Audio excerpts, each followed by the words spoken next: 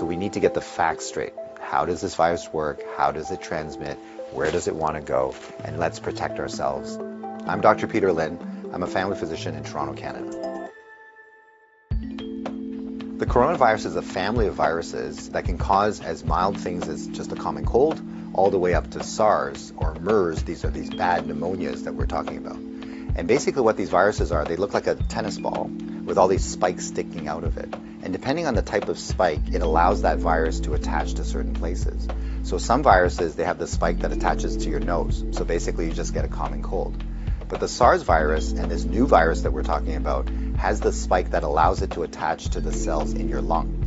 And when it attaches there, it puts in information to make photocopies of itself. So it uses our equipment to make more viruses. I'm declaring a public health emergency of international concern over the global outbreak of novel coronavirus.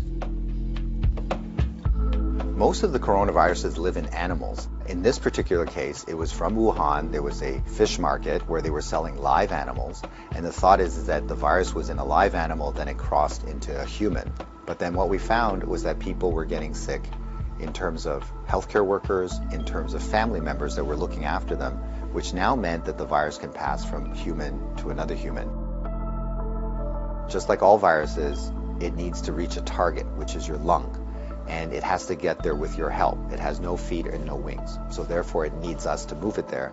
So that's why we keep saying, don't hang around sneezy people because you're gonna breathe it in. And don't touch your face because that's how the virus is gonna get in. The masks are helpful, but they're not necessary because they're leaky. The ones that you and I buy basically have pockets here, so therefore the virus can get in. What the masks really do is they stop us from touching our face. If you're sick, we tend to mask you, so therefore you're not spewing out the viruses to other people sitting around you.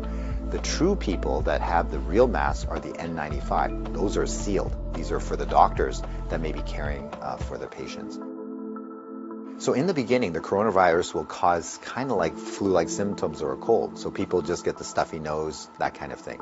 But you'll understand that as soon as that virus starts manufacturing in your lung cells, they're producing all these copies of the virus, all of a sudden now you kill the lung cells. So now you can't exchange oxygen.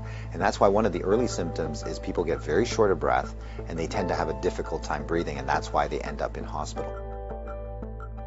So currently, unfortunately, we don't have a direct treatment for the coronavirus. So we don't have a medication that can kill it off.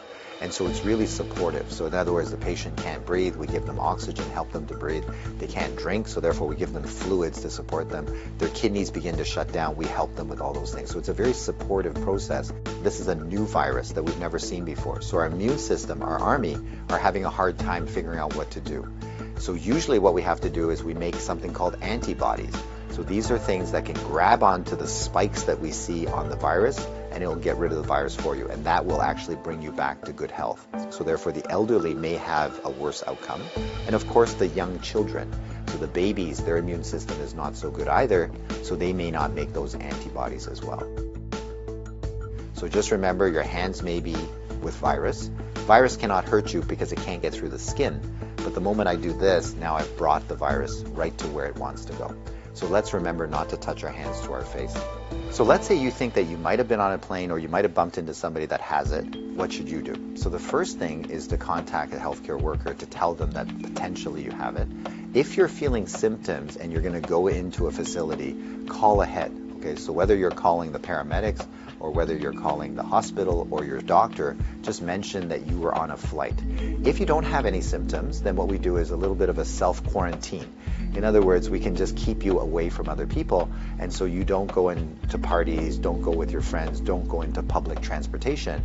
So we can contain it very easily by making sure that you do a self-confinement, so to speak, for the, let's say, 7 to 14 days is the longest incubation time. So after that, if you're feeling well, then you don't have anything to worry about.